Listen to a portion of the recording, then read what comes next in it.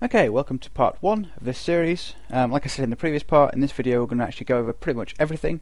As you can see, I've removed all of the code from this file, and hopefully, as you guessed, there's no HTML to this. It's literally just like 10 lines of PHP code, so not too much. There's a little bit of sort of explanation I need to do, so we'll just go through that. So again, I'll just very briefly go over the file structure. What we have is this zip.php file here, and that's the file that we're going to be working with and looking at with our browser. And then we have this uploads folder, which obviously could be any folder. I just use this because it's linked to the previous video, and this contains all the files that we're going to be compressing. Okay, so that's that brief explanation done. Let's get on with the code, I guess. So inside of our zip.php, the first thing we need to do is create a new instance of the ZipArchive object. So the way we do that is by creating a new variable, which I'm going to call zip. I'm going to set this equal to a new ZipArchive, like so. Except that needs to be capitalized. Okay. And what this will do is, well, it will create the object that we can then use to work with our zip file. So once we've created the effectively this is sort of similar to including a library file, if you like, sort of. Anyway, once we've done that, we can use the methods that this provides to do things. So the first thing we're going to do is open the zip file we're going to be writing to. So from the zip object, what we're going to do is open the file, and the file name that we're going to be opening is, just for the sake of this, is going to be example.zip. Okay. And because this file doesn't exist, we need to tell this ZipArchive to actually create the file. And the way we do that is by passing in a constant as the second parameter, and the constant is ZipArchive, and then this funny double colon thingy, and then the name of the constant, which in this case is create. And these are just class constants, and that's something I'm probably going to do a basics video on, but don't worry too much about it. These are effectively, they work exactly the same way as regular constants. So anyway, by passing that in, you can tell the zip system to actually create the file. So once we've created our zip file, the next thing we need to do is add our files to it. So to do that, we need a list of the files, and we're going to get that list by using the scan_dir function, just to get a list of the files in that folder. So we're going to create a new variable here called files. I'm going to set this equal to scan_dir and the name of the folder, which is uploads. So this will just return a list of all of the files inside that folder. So then what we can do now is just, for the sake of testing, we can just print this out. So print_r of files, and then if we reload our browser, you can see that we have this list of files. So these are the only ones we're interested in, and these two at the start, which are just a single dot and the double dot, just mean current folder and up one folder. And we can just remove these by unsetting 0 and 1. So if we go back to our zip.php, and just under the files definition, we can just use unset files 0 and files 1, like so. Reloading this now, we'll just show the 4 files that are actually in the folder. So that's good.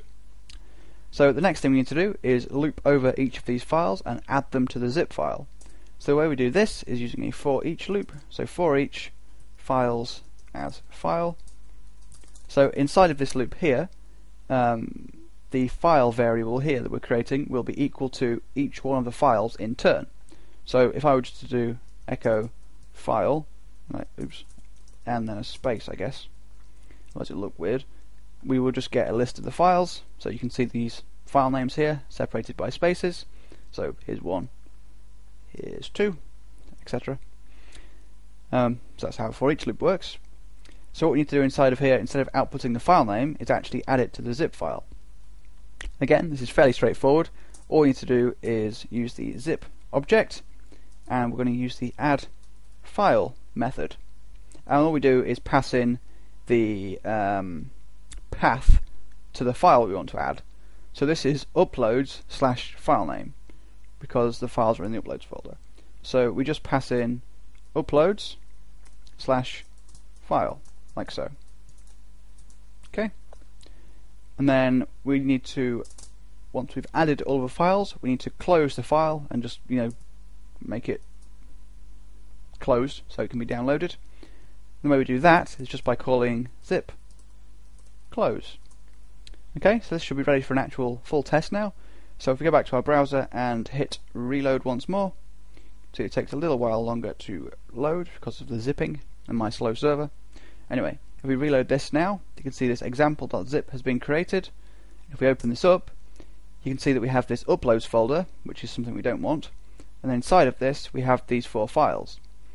So the reason this uploads folder is created is because by default the ZipArchive or the zip file uses this full path as its path inside the file, if that makes sense.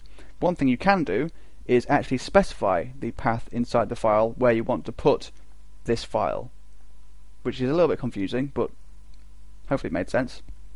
So for example, if I were to just specify that I wanted my files in a files folder, like so, okay, and then we do the whole thing again, so I'll just reload it, and then I'll go to our folder and refresh and reopen. You can see that, oh, well actually the zip file was still created, but yeah, don't worry too much about that. Okay, so this is the file that we've just added. The reason that it's we've still got the uploads folder is that we haven't actually removed the file before we created it. So all we've done is open an existing zip file and then used add files on it. So yeah, that's probably quite a bad example, but that's why that happened. Anyway, so don't worry too much about this uploads. In fact, if I just delete the file, I'll show you that it wouldn't normally be like that. So let's see, let's go to our zip file again. Sorry, no, let's go to our browser again, hit refresh, then refresh that again, open that up, and now you can see that we just have the files folder with the 4 files inside of it. So because you can actually specify the path, you can just specify no folder and just use the file name. So if we just go back to our code and remove this files portion and the quotes because they're not necessary when you've got just a variable, this will just put the files directly in the zip file. So reloading this for the final time, we'll create the example.zip again, and there you go, just straight inside the zip file we have the 4 files. So that's pretty much it, that's working now. So the next thing that we should do is just have it download. So the way we do that is just by redirecting the browser to the zip file, which is slightly dodgy, I guess, in a way, because some browsers might try and open it or display its contents or something, but it seems to work pretty much all the time. So anyway, the way to do that is just once you've closed the file down here, just use the header function to send a location header, like so. Just redirect the browser to example.zip. And then we just reload the browser again, and we should now get the download prompt, which we do. Click open, and we have this zip file with the 4 files inside of it. Okay, so that's pretty much it for this video. A couple of things I did want to mention. First one being that, as you saw a minute ago, actually, kind of nice to come back to that, the zip file still exists. So there are ways you can create this file in memory and only download it sort of from there if you like. I'm not going to cover those at the moment. I'll probably do that maybe in future videos, but I guess we'll see. But just bear in mind that compressing files is quite an intensive thing for the server to do, so it should be sort of kept to a minimum if you like, and the bigger the file, the longer it takes. So you saw it, you can actually tell on my server. If I just refresh this again, you can see it's still doing it, and then it takes a few seconds. And that's only for a 2 meg file, so something just to be aware of, that it might be a little bit slow. But again, to the user this will just look like page loading, I guess, or you could put like a little JavaScript compressing ... thingy, I don't know. Anyway, that's enough of me rambling, so thank you for watching, and I guess that's it.